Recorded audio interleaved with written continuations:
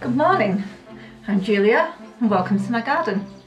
This is where I try and remember, Monday the 24th of June, I think.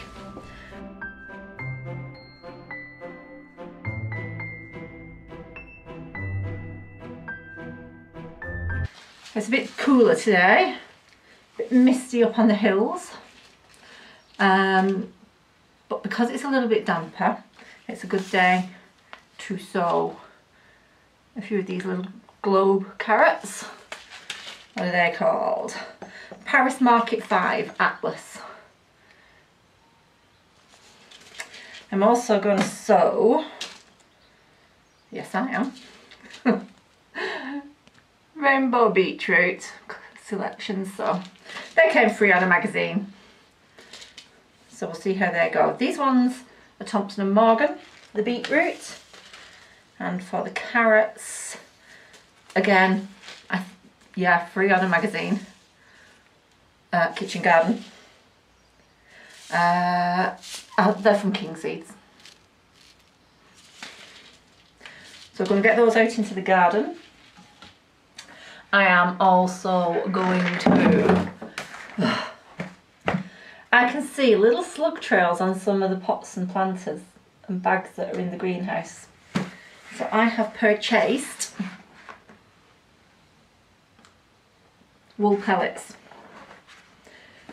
I'm going to stick a few of those on and make sure they're damp, because then they'll swell up apparently, and hopefully that'll help to deter the slugs. Hopefully I'll find the flaming things and we'll get rid of them in my own inimitable style. So that's the first job I'm going to do. I'm going to do the wool pellets, and I'm going to put some outside as well, because I'm getting a bit of slug damage on my butternut squashes and I'd like to stop that before they decimate a lot of them. I've not got many out as it is. I'd rather not lose them. So shall we deal with slugs together? Okay, I'm not sure if you'll be able to pick it up, but this, yeah, I think you can just about see, is one of the bags that has got a bit of slug trailing going on. So around that melon that's in the back corner of it, it's chosen to grow down that way behind the cucumber. We're going to put some of these wool pellets. See if we can't deter this critter from nabbing me melon. Hairy pony nuggets.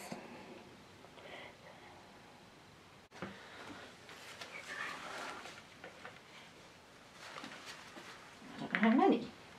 We'll just do it here.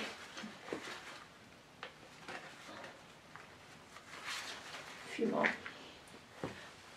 There we go. Let's see if that helps. I'll have to go and get some water. Let's get it on a few others, because a few of them of my pots have got the same issue.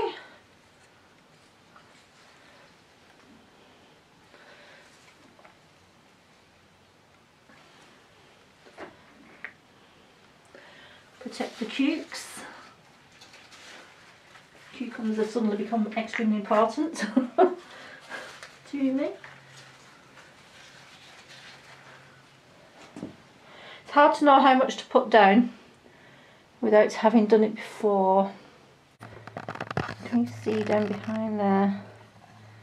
That is a healthy looking melon. Thank heavens one of them is. Because a lot of them seem to be succumbing, because I didn't know that they don't really like being transplanted. So I have a plan for next year. Not to worry. Let's try and get some pellets in there as well. Just going to move you. My first cucumber is ready now to harvest. Ooh, might give it another day or two. You can definitely tell that those wool pellets are definitely from sheep. They stink. However, hopefully they'll do the trick. I've not put very much water on them at the moment. The soil around them is quite moist because they only got watered, everything only got watered yesterday. I don't want to cause any damping off by getting water too close to the leaves of anything or the stems of anything. I'm just going to leave it as it is at the moment and see if it plumps up enough.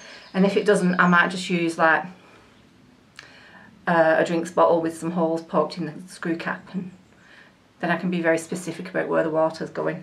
There's the dog wanting to come in. Don't jump. You've got plants everywhere and a big bushy tail. Stay there. You're a good boy. You're my man. What's going on in here? Every time you come in here, something goes clattering over. Because that big waggy tail. You stay there, I'll be coming out in a second. I will. I'm not sure that he believes me. I will. I promise. He's a good dog. Stay there. Definitely not sure that he believes me. No. Dirty water. Don't drink that. You've got clean water in the house. You're clever. You're clever. Ain't you? Yes, you are. You're my clever boy. Alrighty, we better get some work done. Can't play with the dog all day, can I? Right, what should I do next then? Done wool pellets in here. I'm going to do wool pellets outside. It might rain today, so I might not need to water them. They might water themselves. And if they don't, I can water them. Oh, I can see the most enormous slug on my potatoes, and that thing is going back in a minute. No more slug. Although there's probably about 20 in there somewhere. I have just been removing the straw from this bed slowly and carefully. I have decided it ain't a good idea. I think it harbours slugs, which are bad enough at this time, at the moment here anyway. And we don't really live in a climate that needs us. This year anyway. Oh, there's another one. You can see from that Waltham butternut squash there that the blighters have had at it.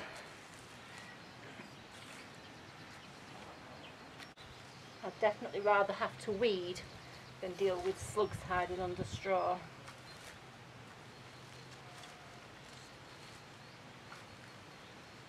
Alright, I think it looks nicer anyway, doesn't it? Yes.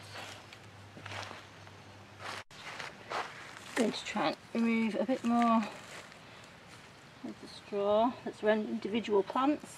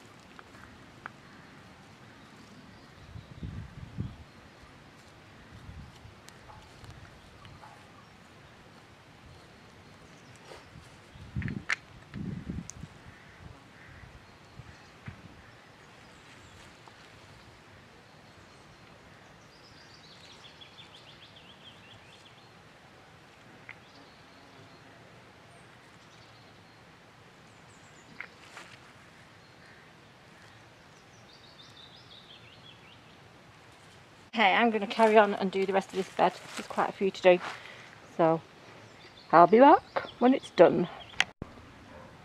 Well, that is all the plants have now got some wool pellets around them, so the next bit is water them. anybody watching me doing this will think I'm mad watering on a day like today. But it's for the pellets. And I was definitely right about the slug harbouring thing. I've just removed so many slugs from this bed.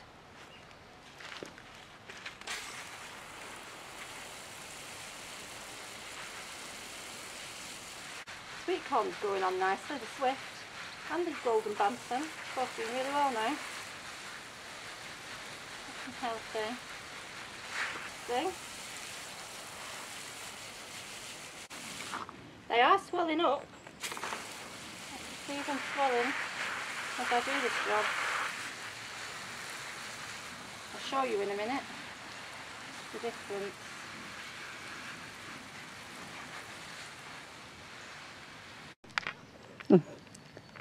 These are the pellets before wetting them, and this is what is already happening once you wet them. They're already swelling up. They're quite good. I have hopes. I'm going to sow these carrots in this bed here in front of these lettuces. I've already removed all the pak choi and fed it to the chickens, all apart from one that hasn't gone to seed yet.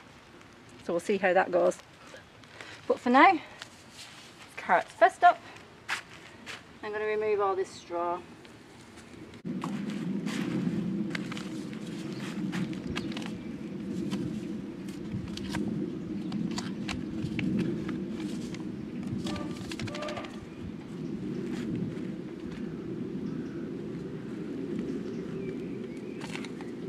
I think it's my intention that I'm just going to sow all of these. Quite a lot. Maybe not all. Drill down there.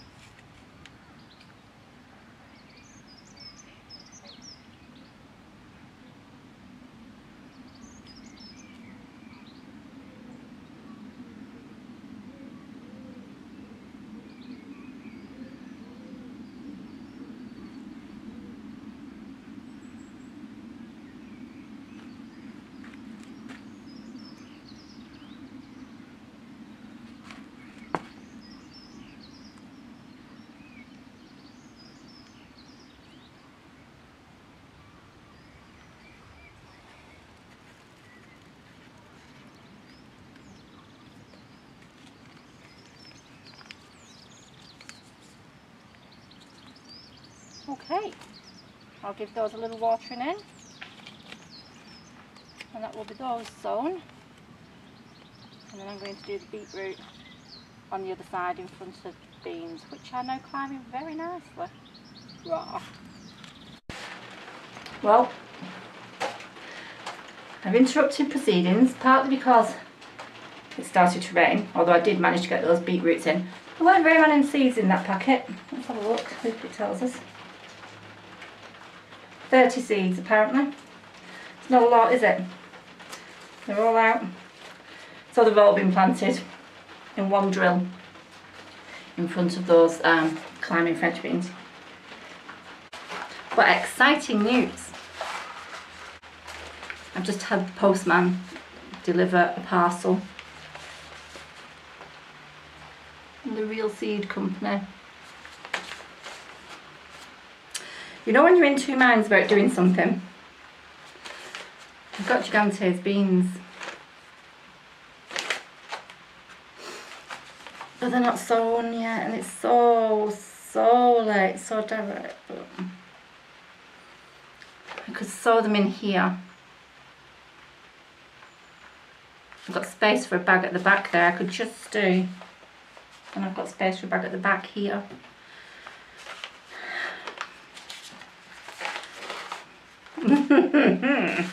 I've also got, Vivi has been going on about these and the story behind them, and it's a tearjerker. So you all probably already know exactly what these seeds are. How could you not, how could I resist? Cherokee Trail of Tears. And you can see that. I like these paper packets. They're much nicer than the plastic pouchy things. Having said that, I did also get, these for next year, Burgess Buttercup Squash, the vining type. Again, you know what's going through my mind, don't you? Keep them in the greenhouse and grow them up in here. Is it getting warm enough in here? It's not warm enough in here for these to germinate. In here I'd have to get the heat mat back out again. I could. I wonder if that's been the problem with my squashes. Not been warm enough for them.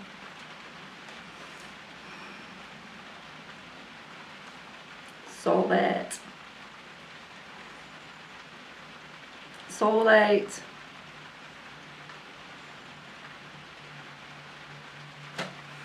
About 3 weeks later than I should be. Well, thank you for watching today. Hope you found it interesting. It was just a little bit of a meander. I'm going to give you regular reports on how those wool pellets do.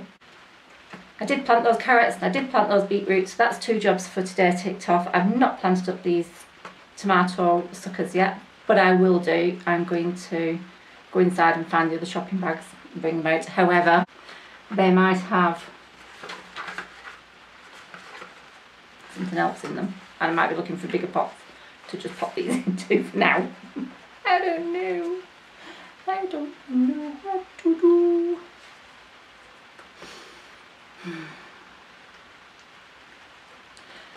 There is some fun to be had by just experimenting, isn't there? And if I grow these things in the greenhouse, it might give them a bit more time. By the way, I picked one of the pods from one of the peas. Not the Oregon sugar pod, not Azita's, the one before them. Douce de Provence. I picked one of the Douce de Provence pods of peas today. They were ultra tiny, very young, but oh, do you know what? I've never believed that thing about how sweet peas are when you take them from the pod in the garden, because I've tried them before and I wasn't that impressed. Love peas, but eating them raw straight from the pod, that didn't do it for me. But that did. Douce de Provence, oh, they're sweet.